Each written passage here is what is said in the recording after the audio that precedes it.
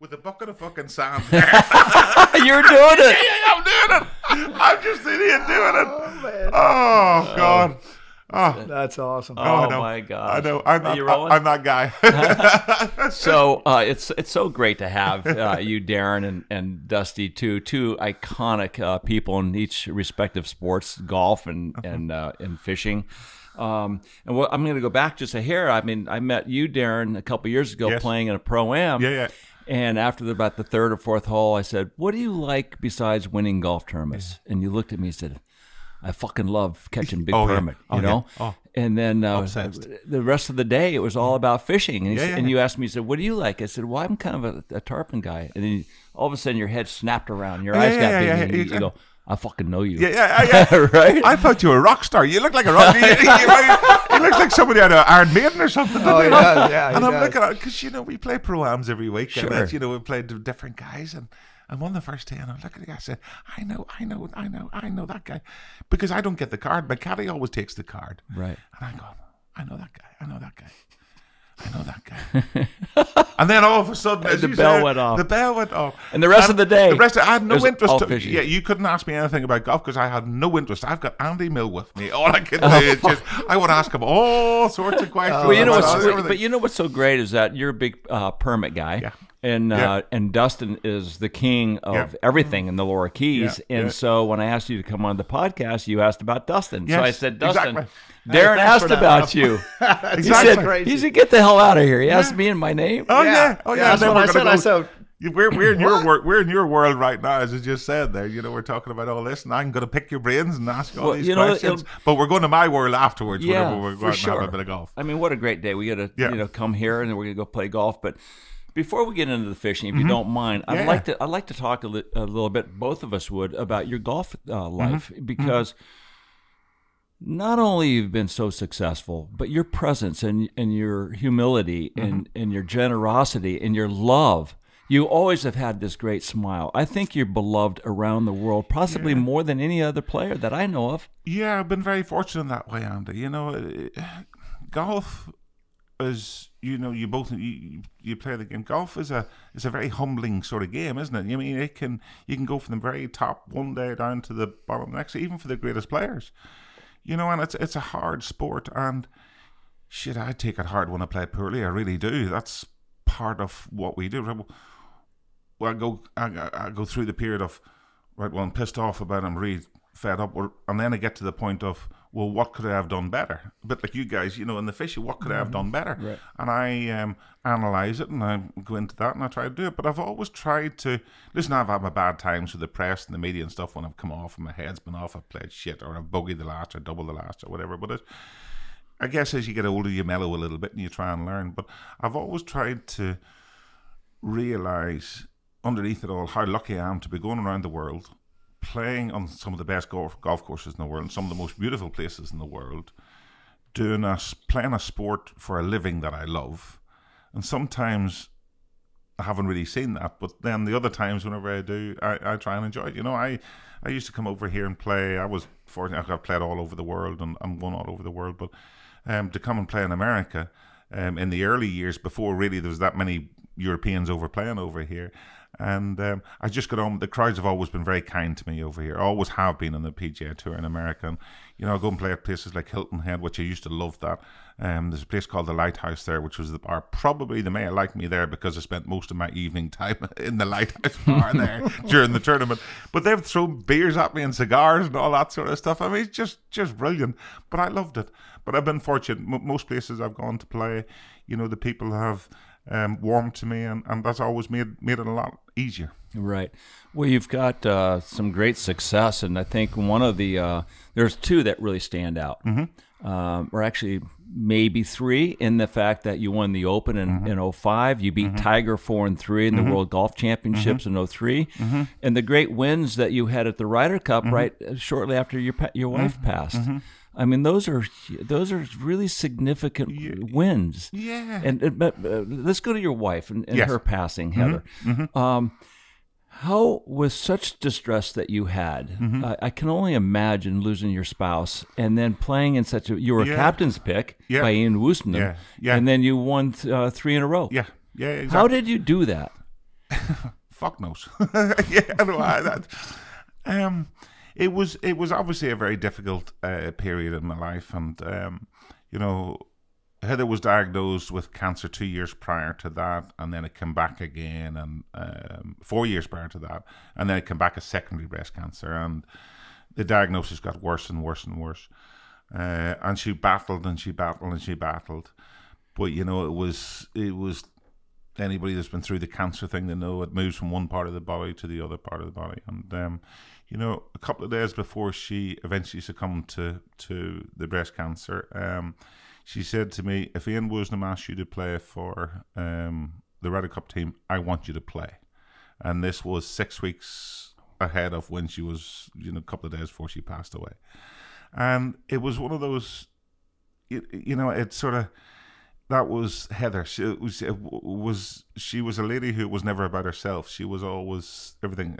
You've got to go do this, because as a professional, a bit rich calling myself an athlete, but as a professional sports person, you know, you got to be a little bit mad to be able to live the lifestyle and do what you do, because you're traveling all the time. I'm away from the kids. She brought my kids up.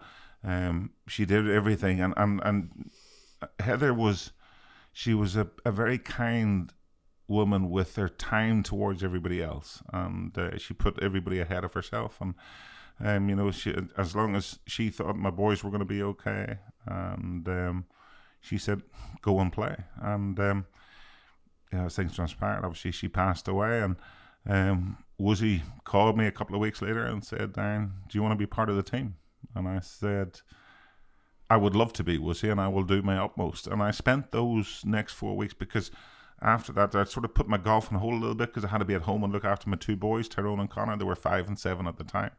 And I didn't want to be away, and I had to look after them. So I was at home, which was different, but I was still up practicing at a place called Queenwood, which I'm a member of, which was about a mile away from home in London.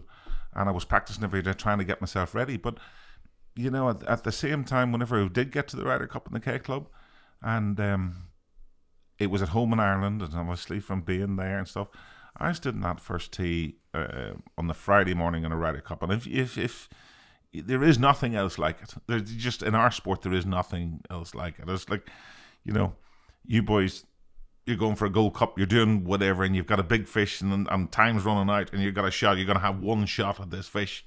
That's a bit of pressure for you, isn't it? That's Ryder Cups are Gold Cup. It's like you have to perform. And I stood in that first tee. I had no idea if I was going to miss the ball, top the ball, snap hook it, just whatever. And I don't know how, but I had a 320 down the middle. I had a wedge onto the green, spun it back to 15 feet, and hold the putt for birdie. And it's a Ryder Cup. Wow! I have no idea. But it's amazing how, and I have these conversations with other pro golfers periodically. Billy Horschel and I were speaking last summer. I said to him, you're going down the stretch. How do you find the composure to play your best when there's so much pressure? And he says, whoever wants to win the most pulls it off. But I disagree. Fuck, because we all want to win hard. Yeah. So how do you separate, you know, the want and the composure to actually pull off a great putt, hit that shot you need to hit? Because you get into the mindset where you don't care. The great ones don't care. Of course they do. Of course they care. We all care about making that shot to a permit, making that shot towards the tarpon, making that golf shot down the stretch. But if you apportion too much pressure, too much importance to that shot, 9 times out of 10 you're going to mess it up. But I don't understand how the fuck you do that. It's the Open. You win the Open. You're walking down the 18th. Yeah. I mean, you were successful. Yeah. And you pulled that off. I don't understand how you can not care. You know, that's a really good question. Because, you know, I spent that week. I have worked with many sports psychologists over my career. I have destroyed quite a few, and a little bit mad now and again. But I've enjoyed their company, and I've learned a little bit from everybody. That particular week, the guy that I've worked most with is a guy called Dr. Bob Rotella. He's very famous within the golf industry, and a wonderful man. And I've only got this way a few times in my career where I didn't care. I didn't care where the ball went. I hit it, I found it, I hit it again, and I didn't care. and I didn't know what score I was shooting. I had no idea. I was just in the zone. You know, that stupid old thing. But the question is this is after a number of years playing in majors, and it's finally like... Exactly. I had my chances and messed them all up. Yeah, so now it's like maybe let's just go have fun. Yeah, it was... No, fuck, I want to win. Shit, everything I want to do, I want to win. But that's why I just said in my previous statement, you don't care. Because I learned that I tried so hard before and put so much importance on it that I was getting in my own way. And Dr. Bob, before I went out, we worked that week and I played great. We were up in, where were we? We were up in Inverness, Castle Stewart the week before in the Scottish Open. I ripped it. And played so well. Hit it brilliant from tee to green, put it like a bit of a dick. Played poorly on Sunday from being in a chance to win. And then we were flying down from Inverness all the way down to Royal St. George's, and Matt Kuchar was on that flight. It was about 30 of us on the flight. Kuchar and his wife were on the flight. Well, I came in off the golf course, went into the players' lounge, started drinking, and got absolutely hammered on the way down with Kuchar and his missus down to Royal St. George's. And I ripped it, and I was so pissed off and shitting. Got to the house we were staying in, went out the next day. Couldn't be asked getting out of bed until about 12 o'clock, which is not me, because I thought I'm not going up there to rip it on the range and miss every putt I look at. So I went and I hit a couple of putts in the afternoon and whatever. I went out and played the next morning and played with Lee Westwood. We went out at 6:30 in the morning. I was ripping it. Hit it onto the green, pick it up because I was going to miss it. Were you hungover? Oh, yeah, shit, yeah. How do you play good golf when you're hungover? Well, fuck, I see 3 balls down there. Aim for the middle one? No, but it was easy. I was swinging nicely. Right. So, and then I go out and play on the Wednesday morning. And I'm playing with Rory McIlroy. So a pair of us go off. Rory came through my foundation as he was a young kid and all sorts of stuff back home in Ireland. But we go out and tee off at about 6:30 in the morning before all the crowds get in. And we go out and play. And we play the first 11 holes. And we get onto the 12th tee. And Charles Schwartzel and Louis Oosthuizen have jumped in off the 10th. The lazy fuckers couldn't be bothered getting out of bed. So they had started on the 10th tee, unlike ourselves. So we joined up with them. And me being as smart as I am, decided, right, Rory and I will play you two. Rory's ripping it. He's my partner. I'm having him. And Louis and Charles, I mean, there's cobwebs in their wallet. They do not like getting cash out of their wallet. I mean, there's things growing in there. That's me. Yeah, he's got a loose wallet. Maybe you guys could go large today on the golf course. I can't wait. I know where my money is. Nikki, who are you betting on? But anyway, we play a couple of Rory goes birdie or whatever. We're 2 up or whatever, and I'm walking off the tee, and my head's still up my ass a little bit because I'm not making any putts, and I'm ahead of the 3 youngsters. I'm obviously the older guy at 40, 41 I was, 42. I can't remember, but anyway, I'm the older guy. So the 3 of them, the cheeky little, all shouted to me, "Where's your major?" Clarke is what they shouted at me. I called every one of them on Sunday night after I'd won the Open to make sure. I said, "No, I got this one. This is all right now." But you know. The point that I was getting to is that Bob Rotella had me in a really good mindset that week where I didn't care. And how do I explain that? I don't know. I didn't apportion any importance to any particular shot. You know, on the Sunday, Phil was making a charge. I was in no rest. I didn't look at a leaderboard until I was walking off the 16th green. I just had no idea how far ahead I was because I didn't. Of course I cared. But the mindset, well, it wasn't that I didn't, and I walked to the first tee on the Sunday with whatever I had, a 1 or 2 shot lead, and I've left the putting green, and Dr. Bob was in the putting green. I said, you know, Doc, if I keep this attitude, I will win today. Whether or not I lift the trophy, I will have proved to myself that I've won. And that was a mindset that I got myself into. That, wow. You know, it was weird. It was just a lighter, just on a level where it was, I trusted myself. What do we do a lot of the time? We sort of tend, it's human nature, to doubt yourself at times, isn't it? You talk yourself up, Billy, maybe that works for Billy, you know, the best player, the best one is going to win.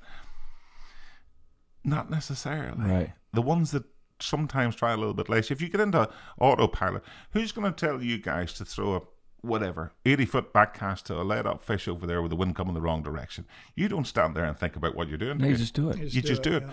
It's the same. Sometimes in golf, you know, club here to here to here to here. That ain't going to work. And if you try so hard to do it, it's going to make it worse. What's your weakest mindset? Or anything, like if you make a bad putt or something, is there anything that becomes a demon for the rest of the round? Not really, no. It's more what I battle with at times is patience and frustration. I got frustrated because I don't suffer. I'm not a perfectionist, but I can't stand making stupid mistakes. You know, it's just that's ridiculous. That's part of golf. Everybody do it. Make them. We all make them because we're human. We make mistakes, but you know that drives me mad. And you know, my patience. I run out of patience with myself because I want to so bad. The only place in the world that I have patience is on the bar of a skiff. It's amazing. It's the only time I switch off. And I find that interesting because you're one of the most excitable, effervescent people I know. I mean, you come in like a hurricane. Hey, yeah. But on a bar of a skiff, you know, you're chill. I'm like, well, I don't know if chilled is the right word. Probably chill but relaxed. But it's like I've got laser-like focus when on the bar of that skiff. It's like I'm looking for the tip of a tail. I'm looking for a little bit of push that shouldn't be there.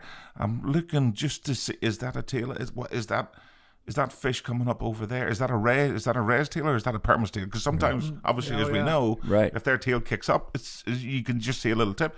Or you're fucking the worst one. A little mangrove, and the sun hits it in the right direction. There's a fish. Oh shit! No, it's not. We've all done that one, haven't we? You know, it's part of it. But I get zoned into being on the water, to just on the bar of that skiff, and you know, I'm a gearhead as well. I mean, anything that's I gotta have it. I gotta have it. Alison, my wife now, she's wonderful lady.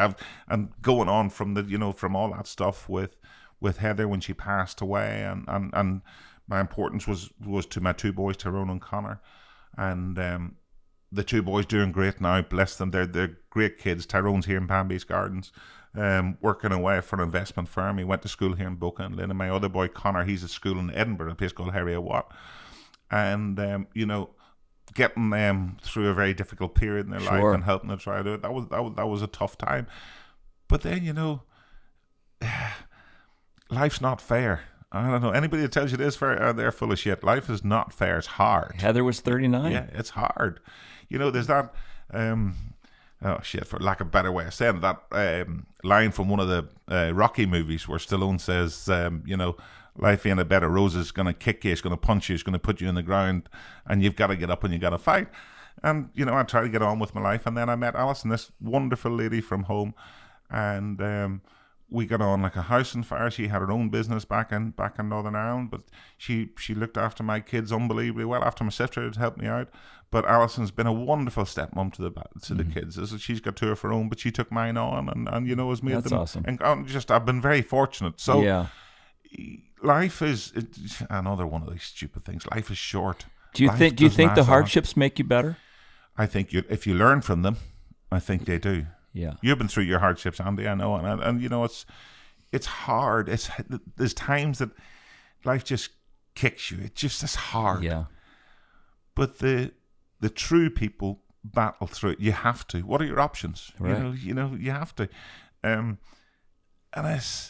you gotta look. I've always had something to look forward to. Look forward to. If you're living in the past, it's a very difficult place to live. Yeah, you can't get out. You can't get out of your own way, and it's very easy to. Yeah, no, I agree. And you know, you fall into that "woe is me" sort of mentality. Poor me.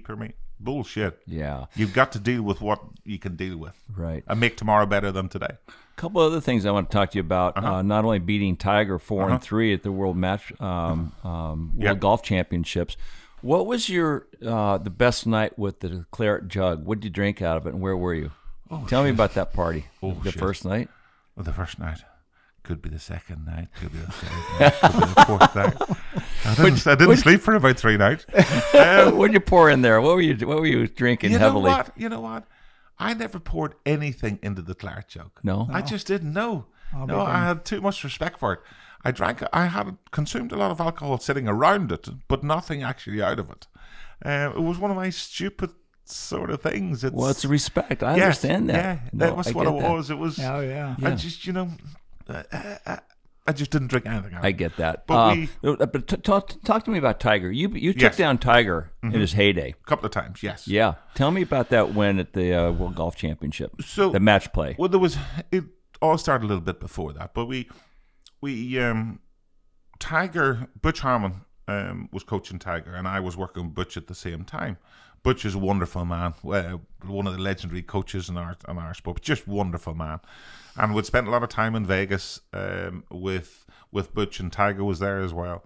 And we'd go out for dinner, and Tiger would, there's another one, cobwebs in the wallet. He would never reach for anything. So it was either Butch or I had to get dinner every time the three of us went out. Really? So I got to know Butch and Tiger really, really well. Obviously, Butch, but I got to know Tiger really well from a young age, and I just hit it off with him. I just really enjoyed his company, and we became very good friends over a long time. And even just nipping forward a little bit, in 2011, whenever I was winning the Open, Tiger was out with an injured knee. He loves watching golf.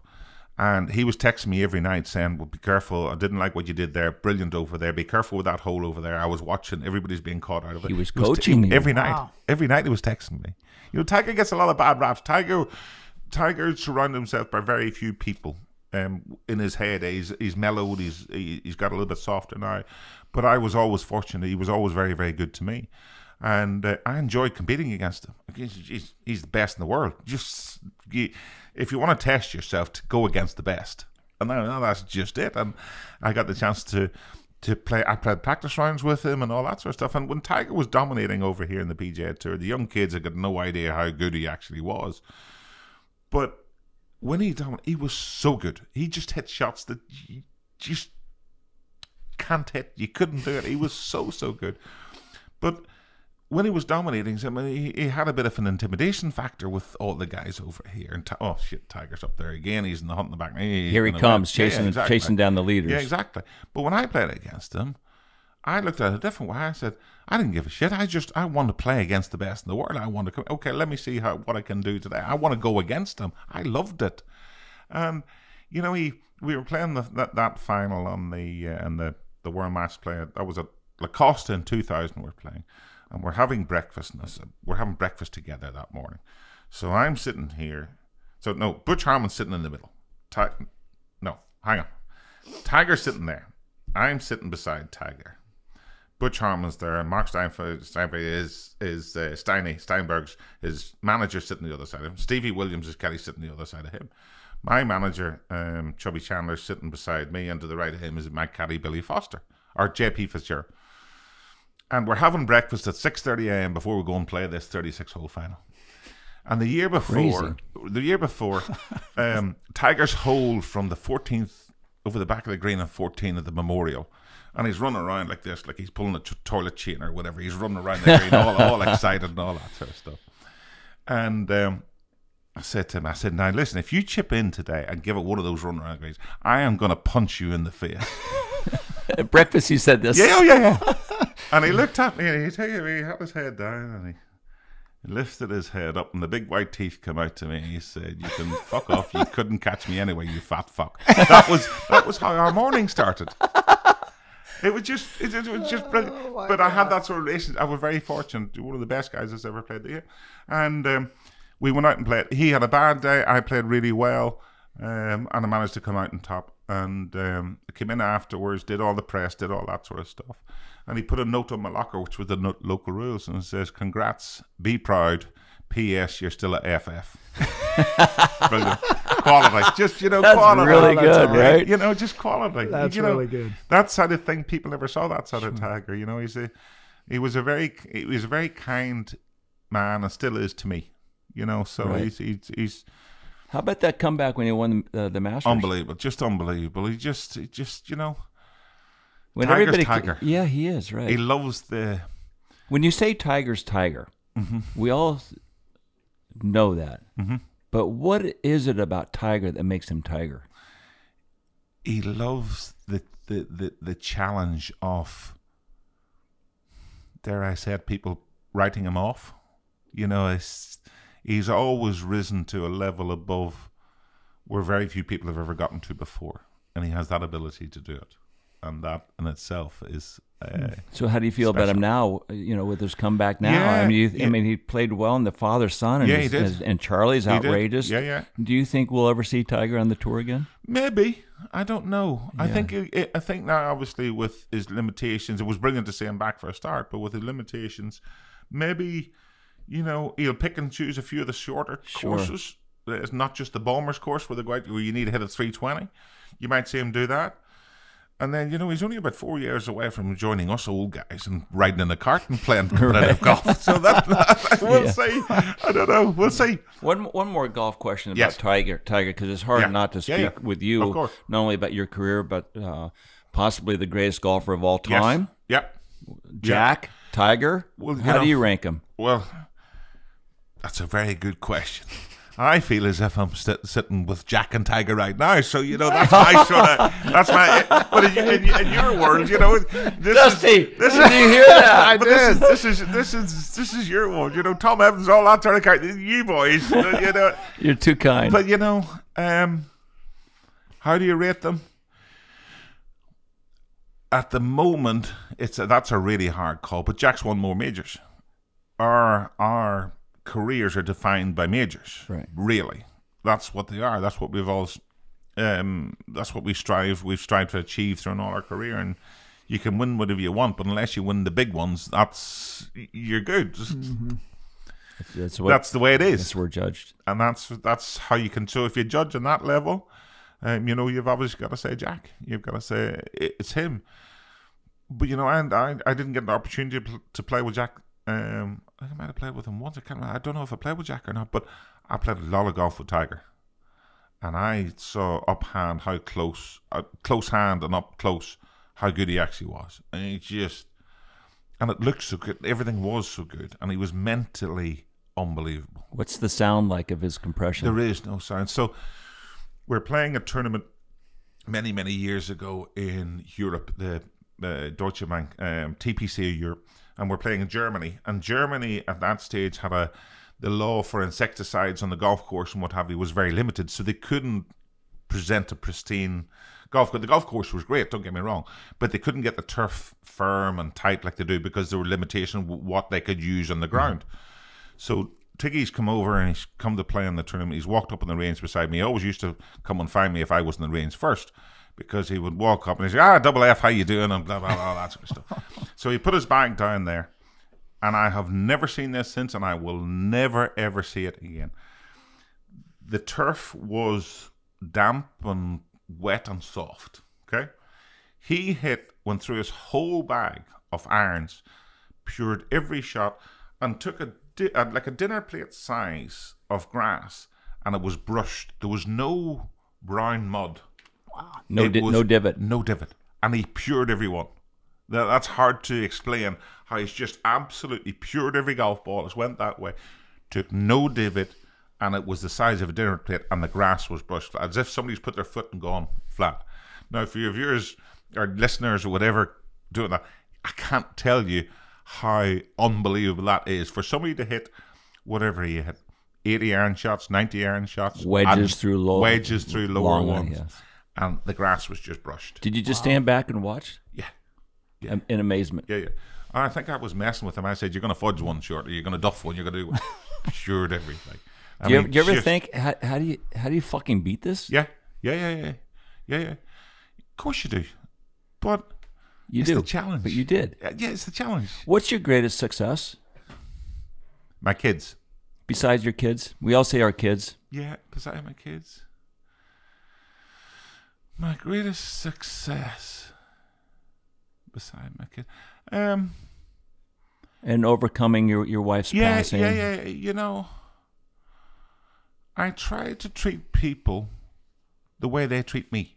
That's what I try to do, and I try to give back a little bit if I can through my foundation and different bits and pieces. And the game has been very good to me, and I will never forget the game has been very good to me. So I try and give a little bit back. My greatest success was probably a shot that I made at a 4 permit. Hang on. I gotta ask you first. No, this is a good one. So obviously fishing is more important than golf. Oh yeah. At this stage. Oh yeah. Really? I'm so into it. I love my golf. Listen, I love it. I'm 53 years old, still playing professional sport. I mean, there's not many other sports you can still do that. I know some people say the Champions Tour is not this, is not that. Let me tell you, Ernie Els is still playing Jim Furyk's playing, Bernard Langer's playing, VJ Sings. We got great Hall of Famers playing our sport, trying to win every week. So if you're beating them now and again, you're doing okay. Right. But I'm down at Sandy Point. Patrick's in the back. We spotted 3 fish in the back of a rape going away. So it's about, I don't know. It's an 11 o'clock shot down off the left. And the fish, the ray, is about, I'd say 85 foot away. So I've got there, and Patrick says, you're going to have to take a shot. They're going away. Okay. Down off the left. So I'll pick it. I'll throw it out there. Back up again. And I'll launch it. I just launch it a little bit high. Comes right, lands like a butterfly. Lands. The fly line lands 6 foot behind the 3 permit. The leader just goes like that in front of the ray. 2 strips onto the ray. Fish on. Landed the fish. I mean, just one of those. I'm not that good. I just gotta say, I'm not that good. But that, making shots like that, you guys you can remember your shots, but Yeah, once in a while there's something that really stands out. Yeah. But your passion for fishing, especially permit, is almost insurmountable. I mean, I see how excited you get over permit. I'm just obsessed. What is it about that fish that drives you so insanely passionate? I don't know. The elusiveness, maybe? The beauty? The hunt. It's a hunt. It's not fishing, isn't it? It's you got to hunt these fish. You got to find them. Tarpon and bonefish are different. With all due respect, bonefish, I don't even bring any weight on that. I've done that. Been there. Too easy. So I have. So my fishing dreams, so we say our goal or whatever, something. If I was to do something that I wanted to do, that I set myself a target. I want to land a double-digit bonefish. Done that. I want to land a 40-pound plus permit. Biggest one I've had so far was my first one on the 16th of March 2016, which was a 38-pound permit. That was but I've thrown at bigger ones. I have thrown at 50-pound permit. Haven't got one yet, but I've thrown at them. I want to land one over 40. And the hardest one, which I may have to go somewhere, I don't know where I'm going to go to. I want one of those. That's in the same above your garage out there. Oh, the 202. I want the 2. You want a big one? I want a 2. Really? I want a 2. Dude. That's my thing. More so than a 40-pound permit? Oh, that's a hard one. What do you think, Dustin? Which which one? They're both. Oh, man. I mean, they're both just, that's unicorns, aren't they? They're unicorns. I couldn't pick one either. I guess you'd have to go, I don't know. I guess you can still catch a 200-pound tarpon up. Maybe up in the Panhandle, Gabon, or to Gabon to Africa. Yeah. I mean, that's if it's safe enough to go there. Yeah. But I think this is a pretty valid question too to you, Dustin. In that I know your passion and the level of passion for golf. Do you ever find it imbalance? Like I might want to go play golf a little bit more than I want to go fishing. First of all, I can't believe I'm sitting here with Darren Clarke. Let me say that. I'm pitching myself. It's crazy. I'm humbled that he asked you mentioned about you. My name. So listen, one of the funniest stories. I'll interject just for a second. One of the funniest stories that you boys were talking about was whenever you're going to fish in the Del Brown or something, and the weather's kind of shitty, and it's the day before, and the weather's blah blah blah, and you boys are going the other day. Your dad, legend of legends, going down there. He's going out. I can't remember who he was fishing or whatever. Charlie Causey. Yeah. And he stopped you guys on the side of the road. He said, "Where are you going?" "Oh, we're not going out there. We're going golfing." Your dad looks at you and says, "Fuck! I wish I played golf."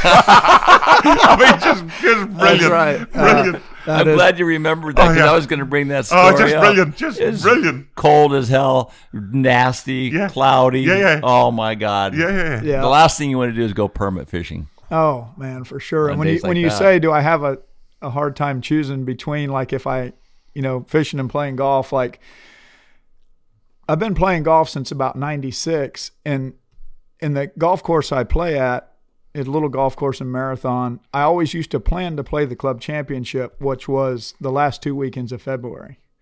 So I would hold off so I could play in that. And that's what got my blood flowing, because I'm not that good at it, but I was trying to win. Sure. You know. Did you win it? Have you won it? Yeah, I won it 5 times. Good man. But yeah. yeah. But that being said, like once I hang up the golf clubs, I hang them and don't like even if I had the chance to play after that, I would be focused on the fishing and wouldn't like I put them away and I don't play again usually until August or September. You know. Here's a question for you, Dustin, because as a golfer and as a fisherman, you're making that cast and you're hitting that shot. Do you find any aggravation being a guide and having to rely on your angler to win that tournament? Don't you sometimes think, fuck, I wish I was in the front seat throwing that thing? No, I don't. Believe it or not, I don't. Oh. I don't think that way at all. No, I don't. I mean, it's. You're a giving human being. Well, yeah. Well, the truth is, I mean, I might not be able to make it either. You know what I mean? I don't ever think that way. I think of it as a team thing exclusively, and just try and make it happen from my end. You know? Right. That's all. Yeah. Because in golf, it's a little bit different than in fishing. Mm-hmm. Your caddy on a golf course is not having to find the hole that you've got to sink that putt on. He's just helping you with the information. Yes. Whereas in fishing, I think a bigger part of the job and a more difficult part of the job in winning tournaments is the guide's ability to find the fish. Because the more fish you find, the better chance I have of catching them. And getting the boat in the right spot to be able to have the best chance of catching them. You know what I mean? That's the hard part, particularly on the ocean. As you all know, when you're out there and the weather's shitty and you're chasing a big school of fish and you're poling and trying to get in front of a school that might have gotten by you or something like that, knowing that if you get there, you're going to catch one. I mean, that's a big part of it. You know, that's a big part of it, getting the boat where it needs to be. Look at his arms. No, I know. Well, I mean, that you don't have those arms, that boat doesn't go anywhere. Well, staying in shape to try and do good in that tournament is it ultimately helps me live better. You know what I mean? Who's the big rub for those? His arms. I mean, he's just ridiculous. Oh, he's massive. Oh, yeah. if you're gonna drink too much, you want a buddy with you, he would be the guy on a bad night out. But that's got to be that's part of a team as well. You boys know you fish together and stuff, but in a tournament, you need to know that if you don't get the boat in the right place, your angler can still make a shot, which is going to be a tough shot, but he can still get the fly into play, isn't it? That's got to be That's got to be your competition. Yeah. Oh, for sure. And what, like in golf, is it a team? Is it considered a team with the caddy? Yes, it is, because if they do their homework, they really get it helps into their you win. You know exactly what's what, and you know. If there's a flag up there and say you're playing in greeny greens and your land, say the flag's at 184 and your landing numbers are 186, or sorry, if the flag's at 184 and your landing number is 176, you need to know if that ball is landing into a patch of area of soft or down grain or into the grain, because the ball's going to react differently. Mm-hmm. So we know approximately where the flags are going to be, but caddies are also looking where the green is in that hole. So they got notes on every hole. Everything. And that's just, it's preparation. I mean, for everything, preparation is, if you want to be successful, preparation is everything. And that's what we have to do. Same for you guys. That's why you go out scouting. That's why you know where the fish are. And trying to find them then. I love that adage, fail to prepare, you prepare to fail. Oh, yeah, exactly. And that's just pathetic. What's the point? Unless you put the effort into it, you ain't going to get anything. Golf is a sport where Pete Khan, old coach, used to tell me, and he lives by it. He said you put 100% in, 90% of the time you ain't going to get anything out. You're going to get 10% of what you put in. You put 100% in, you get 10% back. Wow, that's interesting. Golf. Yeah, that is. That's golf. Yeah. But fishing's different. So golf, if you don't lift your golf clubs for 3-4 months and you go out and try and hit some, you're gonna have a couple of funky sort of moves. You lift a fly rod, not so much in your boys' scenarios, but you lift a fly rod. Usually you start casting where you left off at the level you were before within, I don't know, maybe 5 or 10 minutes. It's not like not like trying to hit the golf ball. That takes a little bit longer. And, you know, I'm an amateur. I just love it. I'm obsessed with it. I don't know what I am. I'd be maybe a 2 or a 3 handicapper throwing a fly rod. So I can sort of, my casting action is somewhat agricultural, but it gets the job done. It's sort of, it sort of gets there. Yeah. It's sort of, I get the fly in the right place most of the time. Well, take a look at a lot of those golf swings, like Chichi Rodriguez and Raymond Floyd. Yeah. It's not pretty. Yeah, Furic. Exactly. But you get the job done. But it works, isn't it? That's the most important thing in fishing as an angler is dexterity. Mm-hmm. You've got to be able to get the fly to the fish regardless of where that fish is, both sides. Of course. Yeah, of course. Now, with you, what is your biggest question as to what does it take to successfully catch a permit? Because you're asking me, and there's a great question to Dustin, is it the fly or the action? Yeah. Exactly. How do you put the fly in the water? Exactly. Please tell me. There's a bunch of different scenarios. Like like a lot of times, if you cast that fly with a sidearm cast, that fly's coming in sideways. Yes. So it's not going to turn over that hard. Exactly. Right. But if you've got a wind pumping into you, you got to go over from if you've got a wind pumping into you from 60 feet over here or whatever. But if you've got an option, the wind's coming in and the fish is over there, you're not going to lift it here. You're going to go side cast. Sometimes that option's taken away from you. Yeah. But go inside to get it out there. But the question to you, Dusty, is obviously you had to read all the elements, but for the most part, I think your father said it best, permit are not fair. They're not honest fish. Yeah, that's the thing. So to catch them, you just have to, we all know that you're not going to get a million shots, right? Just getting it where it needs to be as often as you can, it just increases your odds. So it's just the first cast has to be right. And most people get intimidated to even throw at them, I love it. Yeah. I love it. Yeah, I mean, a lot of people cast, you cast 10 feet from, then you cast 5, and then, you know what I mean? Yeah. And then by then it's over, gone. Right? Yeah. Then they get used to it when they start it, and then they figure out what these fish are. But you're not afraid to throw right at them. That's how you catch them, in my opinion. You got to get it in there where they can see it, and then you catch them, In this day and age, I see more people becoming more and more successful through waiting for a permit. Yeah. Is that like the newfound go-to approach? It is, yeah. I mean, like forever, I fished along with my dad, who obviously helped me a ton. Del Brown kind of helped put me on the map as a guide early because he fished with me a lot, and we did well together. But is it true? Let me just, you brought up Dale Brown. I was going to ask you this anyway. Is it true that he got most of his fish, his permit, within 50 foot of the boat? He waited until he got to 50 feet. Is that true, or is that just a wives' tale sort of thing? No, that's probably true. He waited. He waited and waited. So, yeah, and having said that, that goes back to Andy's question.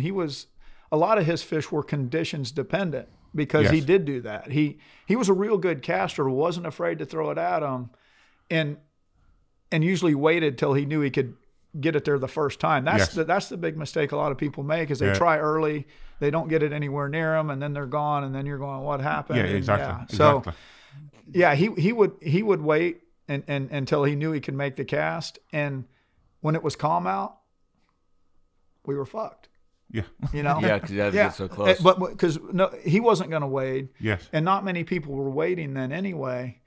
I had just a handful of permit caught back in those days with people getting like 3 with people getting out of the boat that still wanted to do it even though it was calm, because when it was calm we would usually go tarpon fishing, So when you made the transition from the American to the strong arm, are you throwing strong arms all the time? Are you throwing spawn and shrimps out? Or what are you throwing? I know everybody's boxed. No. Darren, this is the question.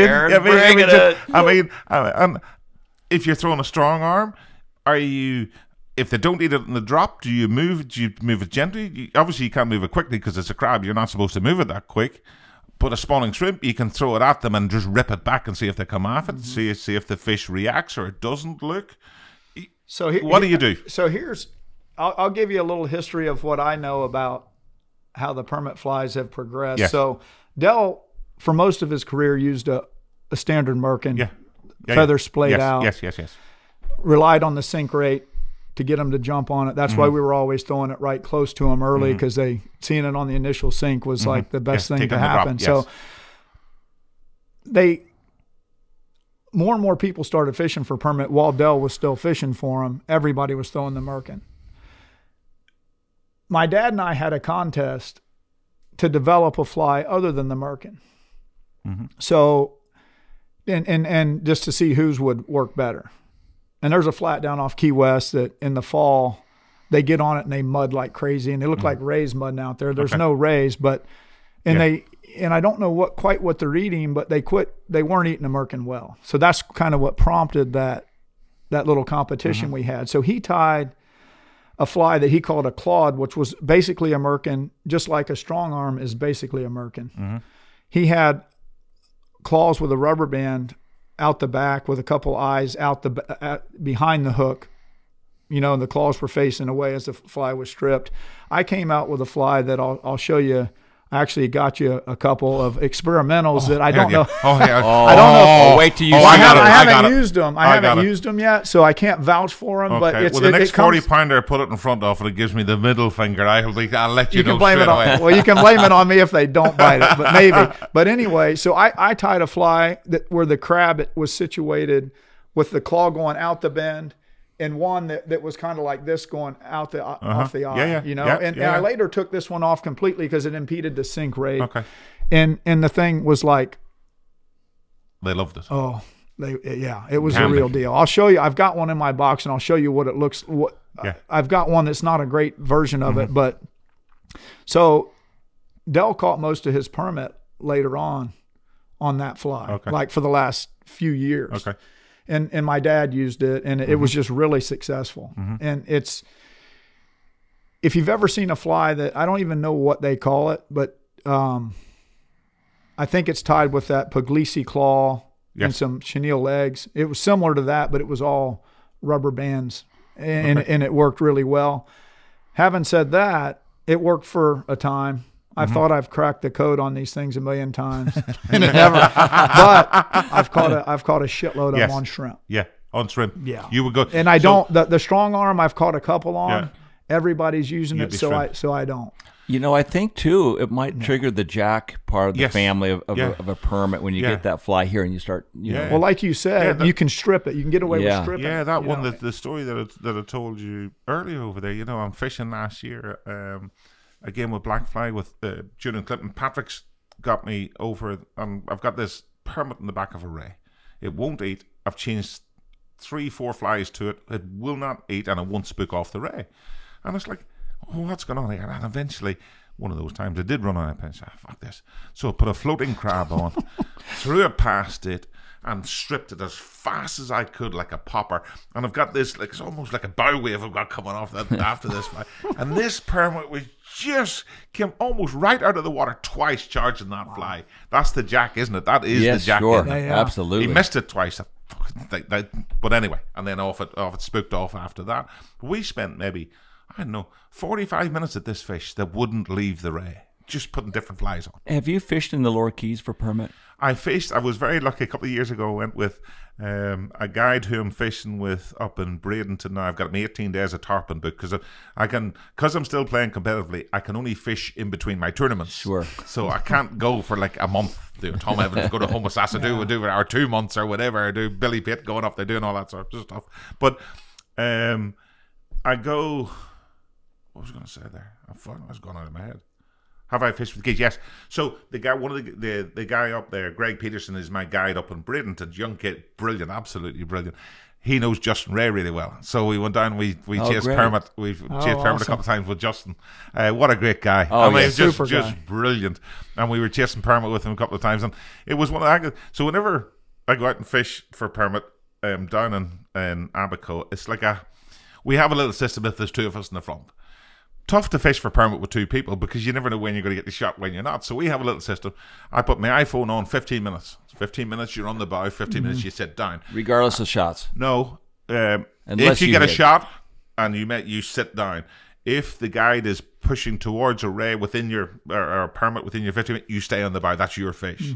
But 15 minutes. So then it's not, you're not like sitting there the whole time, and that's fine. That's a good So system. we're down Right, there with right. 15 minutes and iPhone. That's the thing. Right, get your ass down. It's my turn. I'm up. But we were fishing down with Justin.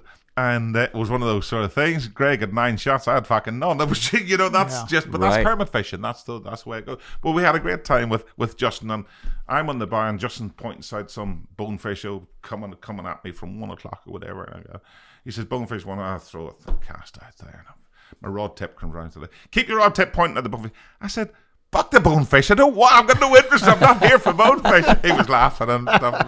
I had no interest catching the bonefish. Just none. I just don't have any. I love your passion. I don't have no interest for it whatsoever.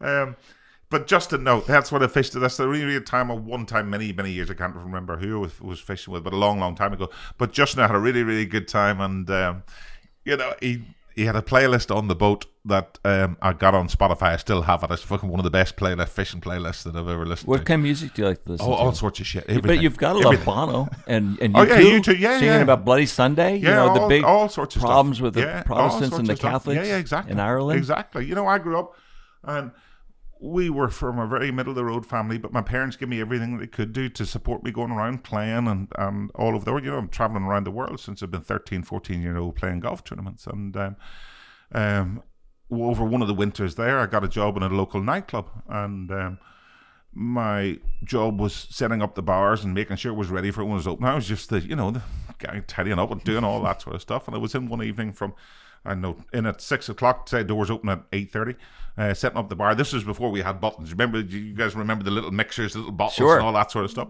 Just making sure everything's stocked. So doors open at 8:30, 9 o'clock, we get a phone call, bomb scare, everybody out. So the place was quite a few people in already, blah, blah, blah. So they get like, whatever, I don't know how many people, 700 people, 800 people, get out. And we're all out, and half an hour later, bomb goes off, blows the place to smithereens. It's flattened, it's no more, it's done, blah, blah, blah. How old were you at this time? I was 18? And as I subsequently found out, the bomb was from me to that wall away from 4 o'clock that afternoon. Could have went off at any stage. Holy crap. But yeah, that was life in Northern Ireland. That was part of the whole sort of thing. It was you had to have your wits about you when you were growing up in it. But I was fortunate because my golf, I got pretty good at it at a young age. So I got to see outside of all the reasons of everything that was going on. So because of that, I was very, very lucky. So all that sort of stuff is just...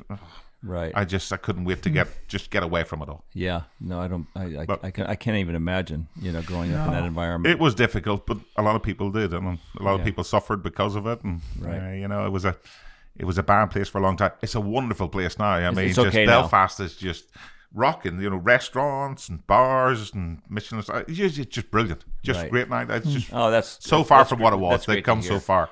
Let's go back to permit. I would say, listening to your conversation and the state of successful permit fishing is where it is now. Yes. If I wanted to target permit solely and exclusively, I think I personally would probably try to throw shrimp flies and bring the jack out of permit instead of relying on crabs and relying on the permit to eat that crab. You boys have invited me, but you boys have invited me to come on here today and have a chat, which is brilliant. And I'm so excited to be sitting talking to you guys about it. But I got so many of these questions that I want to ask you. And one of them was, would I feel more comfortable throwing a spawning shrimp and stripping it a little bit quicker than throwing a crab and not moving it so fast? Me? I'll throw a spawning shrimp all day long. That's what I'm saying. Yeah, exactly. And that was a question I was going to ask you guys. And just keep it moving. Because if you move... How sad am I? Go on to YouTube and watch to see how a crab actually goes to the ground whenever a predator's chasing it down. It doesn't go. It goes down there, puts his claws up, doesn't it? Well, shrimp gets his ass out of the way. It doesn't want to be backs eaten. up, Yeah, which makes it look natural stripping it, right? Yeah, exactly. So, but that's how. It's just everything. It's just. I mean, I'm just pathetic. mean, it's pink cigar. I go full pink on it just to see, if that's going to make any difference. I go mono and then the pink, and then I go back to regular cigar blue label and just all clear fluoro, and I can make my loops a bit bigger, make my loops a little smaller, and it's just pathetic, and I'm out on them. Before I go out fishing, before I go anywhere, I have got my leader out there, and I've got my whatever when I've made my leader, and I'm pulling it so hard on my little fish eye that I got out on the deck to make sure I want to do everything I possibly can that if that fish eats the fly, I've done my bit. So if I have any operator error, that's going to piss me off. But if the fish don't eat, that's okay. You're off the hook. What can you do? A spawning shrimp, throwing at them, moving it. That's my. I have a feeling you don't sleep very well the night before a day of fishing. No, I don't. And I make Patrick when we go fishing. I make his lunch, so I make him 3. I cook the chicken. I make all these spicy wraps. There's about 15 ingredients. So I make him his lunch and everything before we go out. So I'm fully yetied up before we go on the boat. Yetied up. I'm fully yetied up with all the stuff, making him his lunch, and then we're out. And right, Patrick, what are we doing? So it's like 30-minute drive from the club down to the ramp, and get down. I'm thinking, okay, where are the tides? I'm checking the tides the night before. Moons. Okay, it was this way. Oh shit! So that tide, where's it coming from? Yeah, east moving south. Fuck, we're not going to go there, but we'll go here, and blah, blah, blah, blah. And it's just, where are we going to find it? Where are we going to find it? And then it all goes to shit because I step on the boat, and right, Patrick, where are we going? So I got all these these ideas as the guy, as the dickhead in the front of the boat, whereas Patrick is the captain, and he sort of decides where we're going to go, because it's permit are so tidal, aren't they? Oh, man. Tarpon, if you're on the beach and you're on the hook and you find the line with the tarpon come, they're going to come there. Yeah. You can't go on the hook for permits. You got to go hunting them. You got to go find them. And then you got to find them. And then you got to find the stupid hungry one. I mean, they just... They drive you mad. And then you throw it out there and you land, it just goes like it flops down. And... if the angle changes and you can't quite see where the fly is, then you're doing this. You're waiting for it. You're waiting for anything, any little sensation. Just has it got it. So how many eats do you think you miss from a perm taking it and spitting it? Do you think it happens a lot? I think they're not eating it a lot of the time. Okay. Because there's another trainer's thought that they eat it and spit it a lot, isn't it? I think they can do that pretty quickly. Yes. Yeah, and I think you do miss some. So if you lose touch with but that. I think you generally, like you said, you're so trying to feel them intent on feeling them that you usually do feel them, I think. You know what I mean? When I started off, and I lost so many at the start whenever I started all the permit stuff, and it was all operator error. It was just, I was just making stupid mistakes. My line management was poor. Everything was just poor. And I don't know how many fish I lost. 15 fish I must have lost. And just straightening hooks and got the line round my finger and just all sorts of just stupid shit, standing on the line and all that sort of crap. And now, I don't know what you boys do or whatever, but now if I get a fish and I have it and I haven't eat, I rip that into it as hard as I possibly can, because I'm going to lose the fish there and then, or I'm going to have a better chance of getting that fish to the boat. Right. So I just rip it into it as hard as I can. Maybe you boys be a little bit more gentle than I am. But usually, like if I think one's got it, we usually say kind of strip long. Yes. Like not necessarily super hard, but kind of slide it long and a little faster than your average strip, just to see if they have it. Yeah. And if they don't, you don't totally freak them with a really hard strip. And also too, just get in there. and that might be a good way to do it, because either they have it or they don't, and odds of them coming and biting it again are probably pretty slim. They're gone. If they feel any little bit, they ain't coming back to have a look at it again. No matter how good your fly. Well, we'll see with your flies. We'll see. Who knows? It probably won't make any difference. Here's something that was a real key point for me, because before we fished the Permit Del Brown event, I'd caught a number of fish, but not a lot, and I didn't target them that often. And I called. I was talking to Doug Kilpatrick, and he'd won the Del Brown a number of times. I said, "Doug, what is the biggest key as an angler feeding that fish? What is the body language that fish tells me that he's eating that fly?" He said, "Look, a lot of times a permit will tip up on it. Yes, and they're looking at it. Yeah. But he said, wait until that tail shakes like this. Little quiver. Fuck, well, somebody needs to tell these fucking Abaco permit the same thing, because they tail up, they quiver, they do everything, get their asses out of the water, and they still don't eat. Nothing. Still don't eat. What are they? They're coming like this. What do you say about what do you think that is, Dustin? Because I'm thinking when that tail goes like this, he's pinned it. That's when he's. That's what I thought too. You remember what my dad said? He said they're pressing it into the mud with their eye. Yeah. Yeah. Oh, I know. Who knows what they're doing? But I mean, so many times you swear they've got it. Yeah. And you strip it, and they come on it again, and you swear they've got it again, and you swear they've got it 3 times, and then they finally got it. Yeah. But who knows? I don't know. The first stage is when it said a free swimmer, whatever, it breaks off the rail. Say it's on a rail, breaks off the rail, it comes and it has a look. It has a look, so you're stripping, and then it starts getting a little bit quicker and quicker, doesn't it? You know, if it's chasing the thing. In the meantime, you're thinking, "Fuck, he's getting too close to the boat. Getting too close to the boat. Am I going to move it? No, I just gotta keep going." Then it goes like this: tail's going. You're still trying to strip. You're still staying tight with it. Blah blah blah. Still stripping it. Okay, like that. And you're now, whatever, 40 feet from the boat or whatever, fucking fish goes. So, what am I doing wrong? Come on, tell us other frustrated permit guys that are out there that are watching this. They're just a pain in the ass. Oh. I don't think there's, I mean, that's just their nature. That's what they do. They fuck with you. Yes. You know? Yeah. And I try everything. You know, I watch you boys, I listen to you, I do everything. And these fucking fish, my last permit was the 10th of February last year. And I've fished, I think approximately, with being able to, 52 days for permit since that last fish. Wow. I'm obsessed with them. I mean, it's just, I'm pathetic. It's just, That's a lot of doing. I mean, that's a dedicated angler right there. I'm just upset. You got the bug. Every day, I've got the fever bad. But every day when I'm driving down or whatever, I think, this could be the day.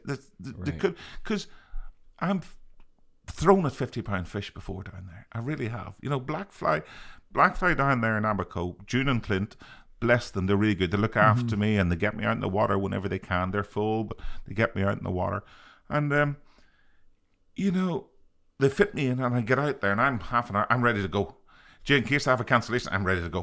Off I go and I get in and I'm going down. I'm going out fishing and I'm going out and I'm going, okay, weather, to do all the stuff that I said about. And then fish, and then you're in the bar of the boat and you're standing there and you're staring holes in the water trying to put fish on there. And it gets to about 12 o'clock, if you haven't seen one, then every bit of bottom's turned into the tip of a tail. And we've all been there. I mean, we've all been. And you just want something to happen, and you throw it out there, and you get one, you throw it out there, and you throw a good cast on. It's in that hula hoop in front of the fish's eyes. They've got to see it. And then they just turn around. I mean, it's just trying. He reminds me of me when I first started tarpon fishing. I couldn't sleep. Oh, I'm the same. Yeah. I'm just ridiculous. I'm just so possessed. Yeah, I'm so. There's no answer to them, is there? There's no. You know, as you say, they're not an honest fish. Yeah. You know? Well, you know what's a great interview about the evolution of permit fishing is the very first interview we did with your dad. Oh no, I've watched it and listened. Oh no, I've watched it more than once. I mean, isn't that conversation awesome about learning about the merkin fly and the evolution of weight and all that kind of stuff? Yeah. I can't even imagine how exciting that was when all of a sudden there was nobody permit fishing in west of Key West. They're getting 60 shots a day, and then they start figuring out how to catch the things. Now they're catching 5 and 6 fish a day. Oh no, I know. But what kind of fishing do you have in Abaco? Is it good fishing? Do you have a number of shots? It used to be prior to Dorian, a couple of years ago. You know, a standard day going out there would be maybe, I don't know, 9 shots at big. We don't have small permit down there. We really, like a small permit down there would be. 20 pounds would be a small permit. I know that's a decent permit down the Keys, but that's smallish. They have progressively gotten smaller in the Keys. When I first started, I would see in a like in the month of March, I may see 20 permit that are 30 plus, 35 plus, and now I see 2 a year. Yeah. Wow. Why do you think that is? Yeah. Too much pressure? People fishing for them? I don't know. I wish I knew. I watched the bonefish kind of go away in the Keys, and my short time of being out there. They were everywhere when I was a kid, tailing big ones. Didn't even know there was a such thing as a 6-pound bonefish when I was a kid, to now that's a big one down there. And since that cold spell in 2010, the fishing was really good after that. 2012 was still good, 13, and it's progressively tapered off since then. Don't know why. Just like nobody for certain knows why the bonefish kind of went the way they did. So the BTT's doing all this research and everything, trying to figure it all out and tagging the fish. But I don't know, are the sharks eating all the ones that they tag or whatever? There's just maybe we haven't had a long enough time for them to actually get the answers coming back again. But certainly down in Abaco, it used to be nine shots would be like a standard day out there. Sometimes way more. And now? Recently, if you get 3-4 shots, that's a pretty day. But I'm prepared. I don't care. You get the patience of a saint. You're in it for that. I'm happy to. No, I wouldn't say I'm happy. Listen, any angler that tells you they want to go and stand and do what we do and not catch a fish is full of shit. Right. I want to go and catch a fish, but I'm also understand the game that's not always going to be. You gotta put your time in. The more time you put in the bow, the more chance you've got to get in the fish, because that's just the way it works. There is no shortcuts. It's the same as golf. So the more time you put into it, you get something out. But if you don't put the time in, it ain't gonna happen. Did you move to the Bahamas specifically because of permit? No. We moved to the Bahamas didn't move to the Bahamas. We've never actually. I'm still a UK tax resident, but we spent a lot of time down there in Abaco. But the club opened the Abaco Club in Windy Bay opened in 2004. We bought in March 2005, and prior to that, I'd been a trout guy and started off pike many years ago as a young kid riding my bicycle, throwing on a treble hook, lumps of bacon, a bit of weight on there, just wait for a big pike to come and get it, all that sort of stuff. And that was a bit of fun. And then got into trout. So I would fish on a river down in the south of England, Chalk Stream, on the River Test, a very famous chalk river. Get the fuck out of here! Oh yeah, I had a dream last night. This is gonna freak you out. I was telling these guys earlier. Last night, I had a dream that you and I were fishing on the Test. No fucking way. No way. On my fucking life. Have you fished the Test yes, before? I have fished it. Who did you fish with? Where did you fish? Let me go back to my story real quick. Yeah, go on. So all my fly boxes, all of a sudden, all my flies were alive. And my trout flies were alive, and they're crawling out of my fucking pockets, and I'm losing all my bugs. And you're catching all these big fish, and I'm pissed because all my flies are gone. Isn't that crazy? That is crazy. I had 2 rods every Monday on the Test with, I fished 2 places. One was a guy called Alan Mann. The other one was Roger Waters' house, Pink Floyd. Oh, right. Roger has a beautiful stretch down there. Have you fished with Roger? Yeah. On the Test, yeah, Roger's a wonderful man. Yeah. Terribly far back, Roger. You don't think Pink Floyd, he's legend, all that sort of stuff, but you wouldn't think Roger's a really, really nice man. But anyway, we used to go down there in the Test, so I had... The beach just above Roger's house was this place called Alan Mann's. He owned the property, and I had about 1.5 miles of double bank fishing, and that was my Monday. Keith Maxwell was the pro at Sunningdale, had been there for 30 years. He got me into all of that. So you lived nearby? I lived about 1.5 hours away, and I would drive down there every Monday, go onto the river and just walk up and down the river throwing up flies, and Mayfly Duffer's fortnight when they flew, and they just dig it in. It didn't make any difference what you did, you get an 8. Right. And get into that. My biggest one I pulled out of there was a 14-pound brownie. Wow. I had a thing. I've got a cast of it back home. That's a big. That's almost like a salmon. Yeah. And then after that, we used to go right after the Open Championship every year. We would go up to Scotland. So Lee Westwood, myself, and my manager Chubby Chandler. We had this friend called Stephen Bowler, and he would send his plane and he would pick us up wherever we were playing the Open. Would land up in Inverness, and it a helicopter SK-76 Sikorsky. He would put the helicopter there and then fly us up to the estate on the Helmsdale. We always used to fish the Helmsdale for salmon, and we would go on there. So we'd get up, we'd fish the morning rise from maybe 5 o'clock until about 7:30. We'd come and have a little bit of breakfast. We'd go in, jump in the helicopter, go and play in Nairn, Skibo, Brora, the golf courses there, do that, come back, a bit of food back in the river again for the salmon for the evening rise and stuff. And we had that for 4 days. That's a good life. That was very special. And then we bought the house in Abaco in 2005, and I got all these salmon rods, and as I said, I'm a gearhead. Got all the salmon rods, and I got all my trout rods and everything sitting back home in Ireland. They will never be touched again. As soon as I went into salt, never going back. No interest. Absolutely no interest going back to fresh water. No, there is no freshwater fish that would... Sorry, that's a lie. There's two, which I haven't done yet. Golden Dorado, Arapaima. But Arapaima sounds as if you got to really struggle, really, you know, you got to put it out there. You got to... A lot of false casting. But a lot of living in shitty conditions for a while to get at them as well, because you're in the middle of the jungle. Sure. Well, maybe you're not a bug guy? Not a bug guy. Golden Dorado and those ones. But the rest of it, I have no interest. I've even, you know... I had the whole thing about the tug is the drug, isn't it? Leslie Holmes, who's he's from home in Northern Ireland, and he moved. He's one of the most decorated casting instructors in the world. And he moved from Ireland to Boca Grande. So Leslie's moved over there, and his good buddy over there, a guy called Captain Skip Sink, he's the other guy that I go fishing with whenever I go up there. Great guys, just brilliant. First time I'm out going with them, going fishing for tarpon. Leslie's, man, he's taught me and all that sort of stuff. We're out fishing for tarpon, and we're coming up, and we're one of the bars down there in Boca in the back, and there's a let up fish there. There's a let up, maybe about a 120 let up, and we've got maybe about a 40 feet, 50 feet shot into off the right. Wind's blowing pretty strong, and I can't get the fly there. I am fucking so angry. This is my first day ever tarpon fishing. I am so angry. And I just can't get it there. And I've had a couple of shots that day at fish or whatever. I can't get it. Fuck it. I left there.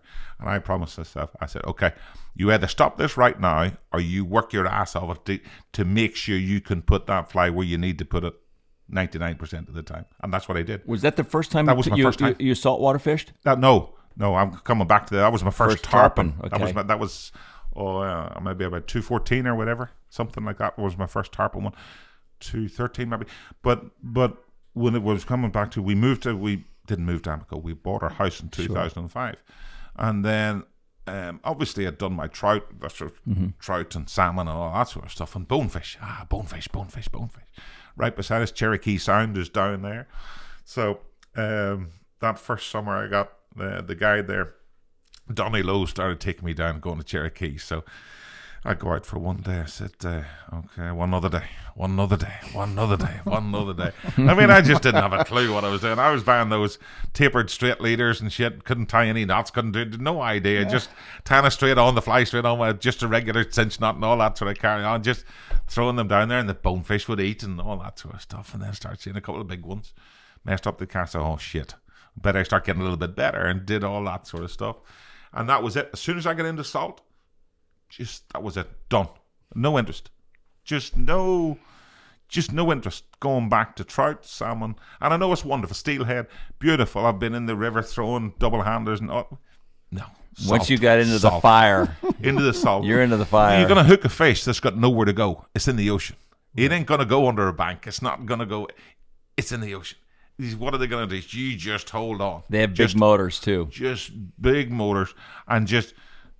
don't be a dick. Don't trout set. Fucking keep that below your waist. How often do you see that? Well, you know that punter that comes in the front of the boat. I'm that guy. You know, they're coming from Montana or something to trout. What did June say? She said, yes, I'm an avid trout angler. That's not what you want to tell your guide when you get the boat. That's just not. Because the next thing they come out with a lanyard around their neck with a little dry pan and all that. Oh no, this is not happening. You know, you see them, and then you put them on a fish up there. Disaster. Yeah. But you know, the bonefish great. But I caught all of those, and that was the end of it. And it was good. I loved it. Don't get me wrong. The bones were great, and I got into all my gear. But then permit changed everything.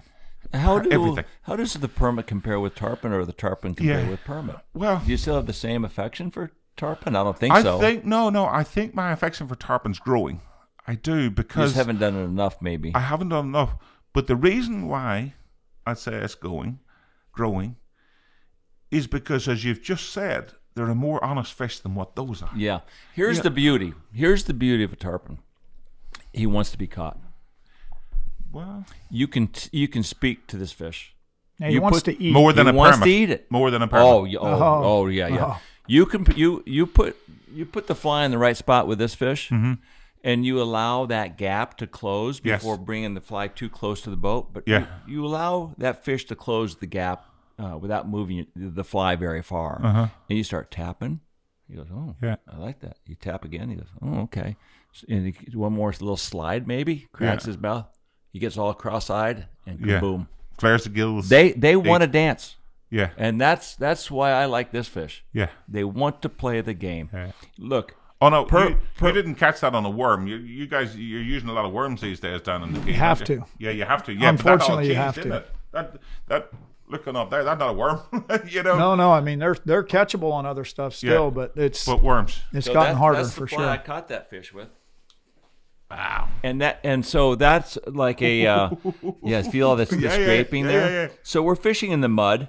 So you'd have to have a fly that they can see real well. So the worm flies are all on the ocean, but that's the difference, because with a permit and a bonefish, you can feed them, but you don't see their mouth. You don't see their face nearly as well as you do a tarpon, because a tarpon's looking up. You can see that. You can see the permit on that bottom white lip. If you're in the right conditions, you can see that bottom lip. You can see them go. You can. But it's not often enough, but you can see them. Yeah.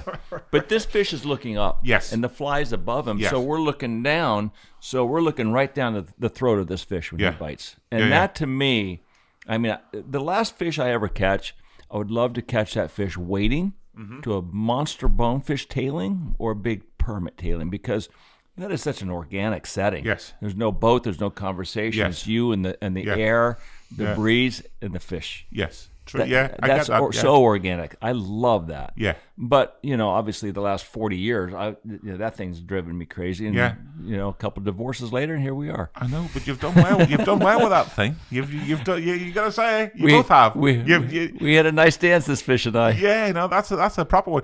One of the other times as well, just diversifying. I'll come back to this. I went to Baja. I was doing a corporate day for MasterCard, I believe, out there, and I'm going to Baja, and I know it's coming up. So I'm thinking, okay, rooster fish. I want to go do roosters.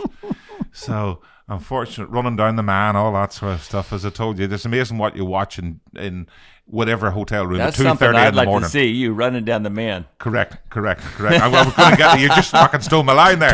Tiger and I. Yeah, Tiger and I. You're running down the man. I've seen this shit, and I think, okay, right, I'm going to go do this. So one of the original guys out there, Grant Hartman, he was one of the guys that started all that rooster I know fish. who he is, So go out there. So I'm there. I've got 4 days fishing, 2 days in the back of a panga where they tease them up a little bit, and then the other 2 days on the beach with Grant himself. The other pangas is part of his operations. You can catch some roosters, some decent sized roosters, but they're jacks as well. Yeah, sure. They'll give you a good tug. But then they've got sea lions there to come and eat them and shit, and then you loosen the drag, you let them run with the sea lions, whatever. Anyway, landed a couple of them, great fun. So I think, okay, right, I'm okay for this. Next 2 days we're on the beach. Oh, fuck me. So I'm thinking, okay, there's going to be all right. I can throw it and all that sort of stuff. So we're going down the beach, and I don't know if you've seen any of this sort of stuff, but you've got like 30 foot of line out behind you. You've got a fly that's about this size, the giant thing. So you're supposed to run along when you see this rooster coming in, attacking the bait fish. Run along, fucking launch this fly like this with 30 foot of fly line, a wet fly and everything. Dragging out of the water. Out of the sand. Out of the sand, with the wind coming in at you from fucking 20 miles an hour from the right. Well, if I didn't hit my head, I hit my ass. I mean, it was the most difficult, just brutal. So eventually, I tried the first day and I took patience with it, and then I hit my head once too often, and those things are sore when they hit the head with the size of those fucking flies.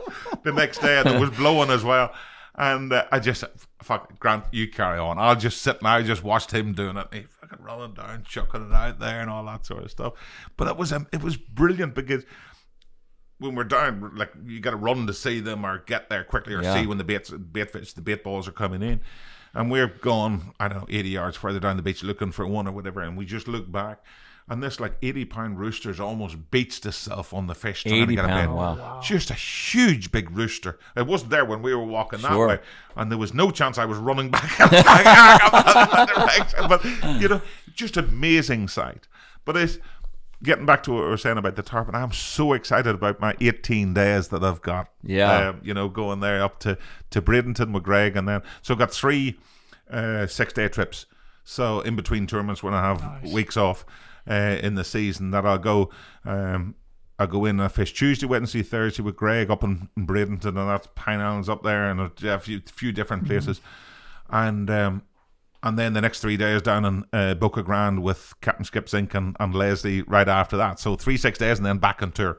And I've got April, May and June. April's going to be mostly laid up fish up there in Bradenton in the back. And throwing at some of the big girls. Big ones, yeah. So that'll I'm just so excited about it because I'm the permit thing, I'm obsessed with the permit. But getting back to your point, you got a better chance of getting one of these to eat at the moment. But getting a permit to eat and landing that fish, I mean, it's just if that's what I do 90% of the time, actually getting one to the boat is such a sense of achievement. Yeah. It really is. That's the They're hard, man. It's hard. It's the holy grail, isn't it? It's really the holy grail. But they're just beautiful. They're fucking horrible. They're everything. They're just.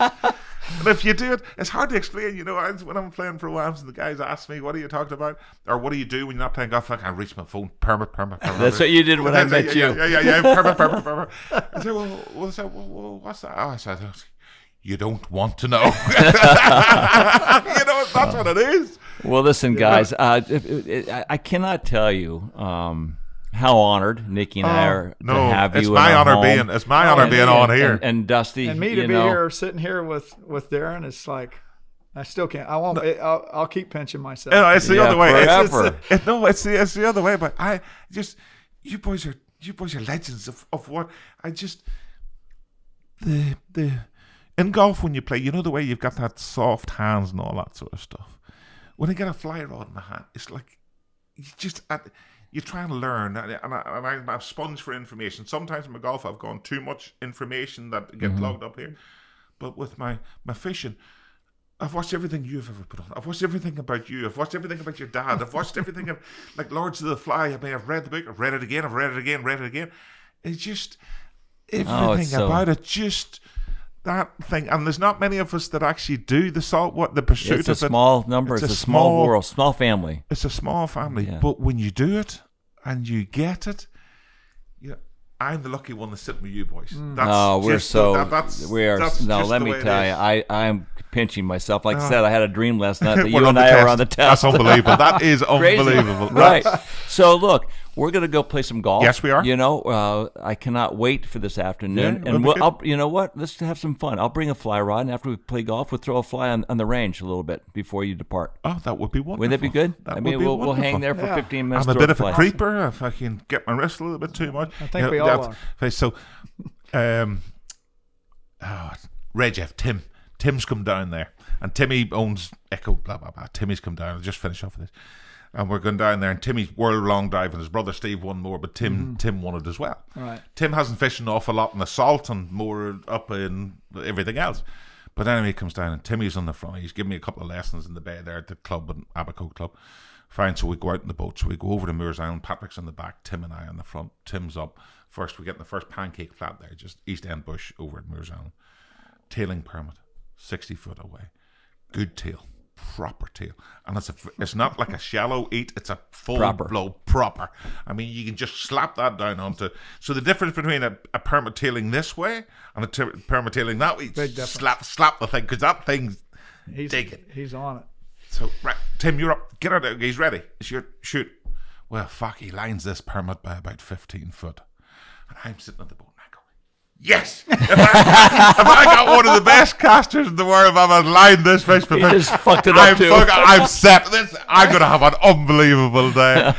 That's permit fishing. That's just the way it is. But well, I love your enthusiasm. You are a superstar in all of our hearts around the world. Thank you, Andy. And like I said, we feel so blessed and privileged and honored to have you. Well, here. maybe the three of us will get together, or four of us get together down at Blackfly at some stage down in Abaco, come chasing those fuckers with me down there and show me what I'm doing. I've heard a lot about that place lately, just by way of some buddies in Marathon there. Yeah. A guy named Greg Smith and Joe Dayhut. Yes, a buddy of mine from 7 Mile Fly Shop. Yeah, he was there last week. He went down there and was supposed to fish with somebody else and didn't hook up with him. And this my buddy Greg called Clint, and Clint was super, super nice to him and brought him in there, and he got to fish when he was looking at like he might not. So he loved it. Yeah, blackfly is wonderful. I mean, it's just so special. It's just everything about it is wonderful. But because they're so full now, it's referral only. That's the way that they operate. Right. So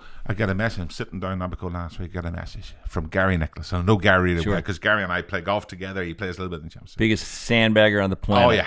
So Gary sends me. He says, "Darren, I need a bit of a favor from you."